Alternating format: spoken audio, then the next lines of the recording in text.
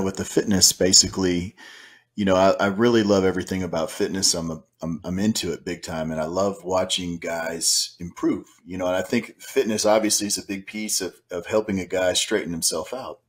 When you can knock some weight off of him, build some muscle, that his self-esteem comes back. And that was my personal experience. Kind of like I told you, when I went through my nasty divorce, I was alcoholic, sick, fat. All you got to do is go to my YouTube channel and look at the intro video. I mean, I put a picture of what I used to look like up there, man. I went from in shape to fat and sick back to in shape again. I turned away from it. And it's interesting to me. It's kind of like this gent right here. Is Eternal Light says, "I'm changing my life thanks to RP, eating right, lifting, and learning how to make money." Mm. And when you see stuff like that from guys, those are guys right there, I think, that are getting it, because he's focusing on himself first. You can't lead a woman if you can't lead yourself. Kind of like what you said earlier in the stream. And fitness is so much a big piece of this. Once these guys start getting some self-confidence and start leveling up their finances, and they start leveling up who they are as human beings and how they interact with people, I think that is where the money's at for these guys. Yes.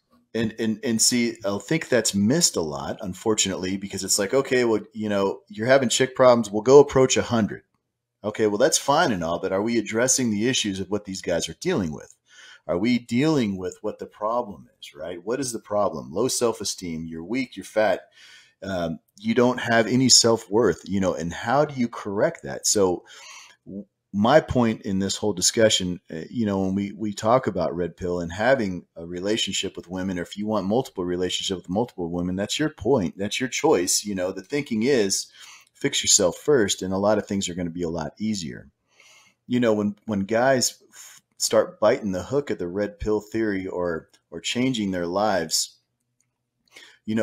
when they start to let go of who they used to be and become the new version of themselves and improve that version. It's amazing to watch these guys do that. And do I monetize my training? Absolutely, Thor. It's not necessarily how I pay the bills, because I'm just starting this business out. Right. But it's a great thing to be a part of when I see these guys doing this. And it's, in my men's community, I see the changes in these guys weekly when they pop in there. Well, it's important. It's not valuable to them unless skin's in the game. Yeah. And it's interesting, when the skin is in the game and you charge them a little bit of money, they definitely start really getting after it. And I think most men in this day and age, they have lost all self-respect for themselves. As a matter of fact, most men have. And it's a sad thing for me to see. And so you see a guy like myself, I'm almost 50 years old, a guy like you, I mean, we could go out and crush half the town easily.